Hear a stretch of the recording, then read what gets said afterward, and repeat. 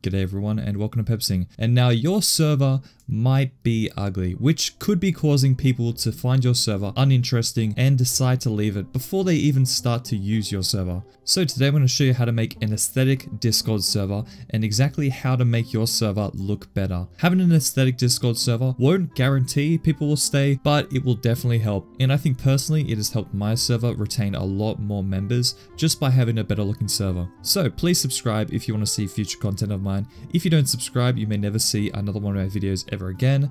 Please also check out my Discord right here, link below in the description. Let me know that you made it from this video and let's begin the video. So there are 4 main sections of a Discord server that you need to fix if you want to have an aesthetic Discord server. The first one is the logo/banner. The second one is the channel list on the left here that everyone sees when they join a server. And then we have the member list on the right. And then lastly, whatever is inside the channel that goes for the messages, the message banners, the topic at the top here, and the emoji next to it, all sorts of things. And I'll also add a bonus tip at the very end on how to make an even more aesthetic Discord server. If you want to see that, just stick around to the end.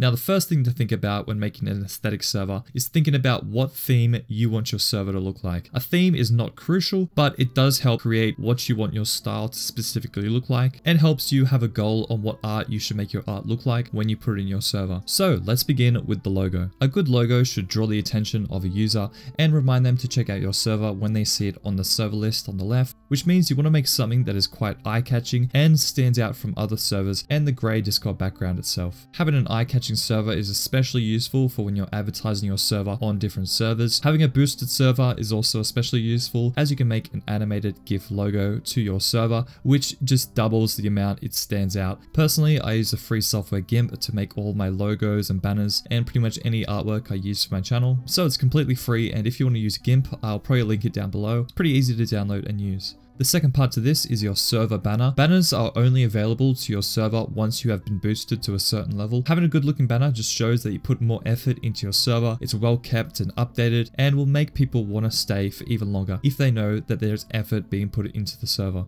Next up, we have the channel list and channel categories. This is what's on the left right here, and one of the main things people see when they first join your server. This is probably the biggest part of a server and can be a huge flaw in your server if you don't do it correctly, so let's fix that. So this is what it looks like when a member first joins and they are unverified. As you can see, there is a color-coded emojis on the left here, and once they verify themselves, they can see the full list of color-coded channels on the left here. I know my server actually has quite a few channels, but if you can cut down as many channels as you can and merge them together by either deleting, putting them with another channel, then that is better. It just makes things look a lot cleaner, a lot more simple, and people can navigate the server much easier. So try to get rid of as many channels as you can. Now, to make it aesthetic, there are a few things you can do. The first one to consider is sectioning off your channels with specific category names. For my server, I've made little brackets at the very top of each channel to really make sure people can see the defined difference in categories.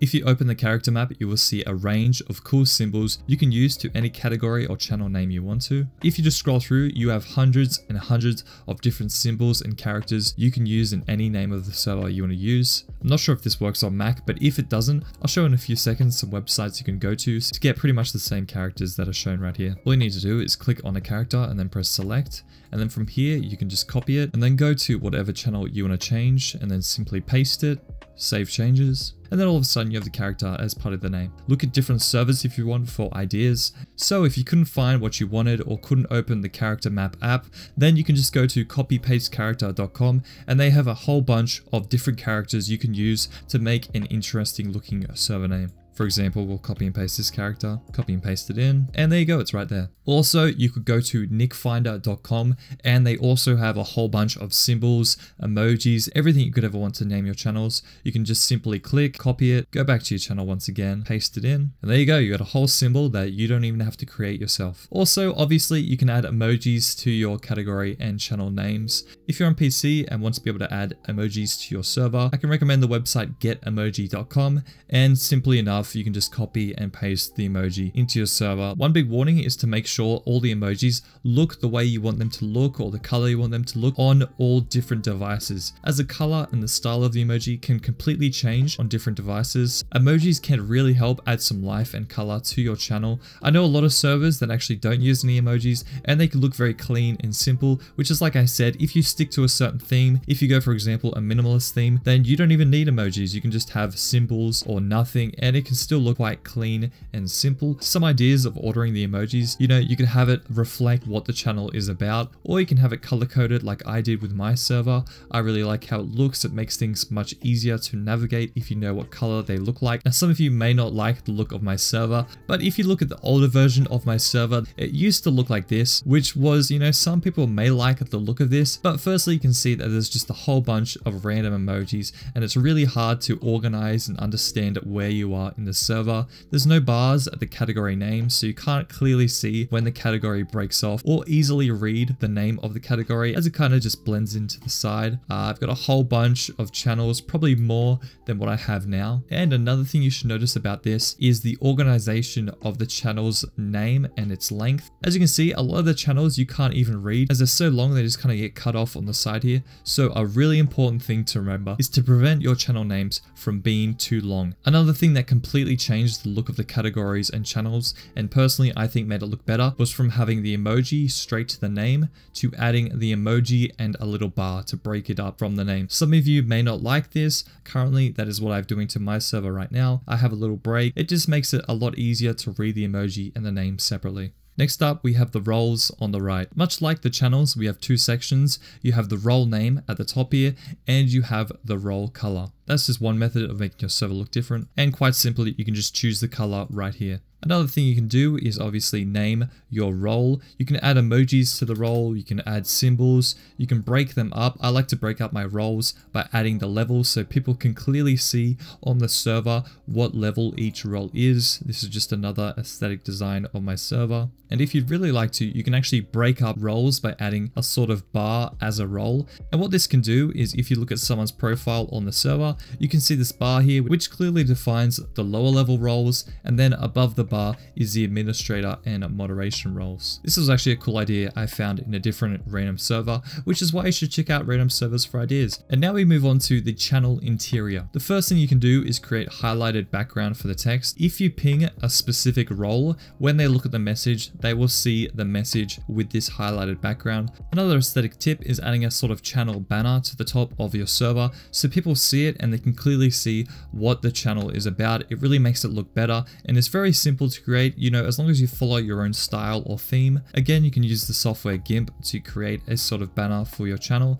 and it just looks really good when you add something that fits your server well. You can also use colored text in certain text formats to make your messages look much more interesting for people to read. For this message here, this is actually not the bot making this text. I designed all this text here, and as you can see, we have things like animated emojis, static emojis, preventing the URL from creating a preview, and finally we have this bar here, which you can do by adding these forward arrows, which makes this very neat looking bar for your message. If you want to know any way of making colored text or text formats, I have a complete guide here if you're wondering how to do that, so you can watch this tutorial after this video and make a very neat or interesting looking message. Another thing you can add that only PC and Mac users is an animated emoji at the channel topic at the top here. When someone joins my server, their eyes are drawn to the animated emoji at the top here, and then they can read the channel topic and what the channel is all about. Unfortunately, on mobile, they won't actually even be able to see this. So what you would probably want to do is add a static emoji if you want people to see an emoji at the top. If you want to add more detail or even a certain aesthetic, you can create a pin message for the channel, and it's just another thing for people to see. Adds a bit more color and variety and places to click for people, and can also be very useful. And now the final bonus tip, which is something you can actually see right here,